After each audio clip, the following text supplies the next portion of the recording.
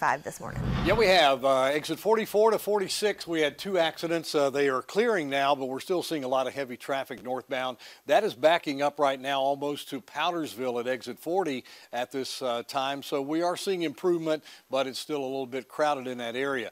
Also had a viewer let me know about a crash on US 25 at State Park Road at Travelers Rest. That intersection really jammed up right now as emergency crews are on scene working that crash. There are injuries.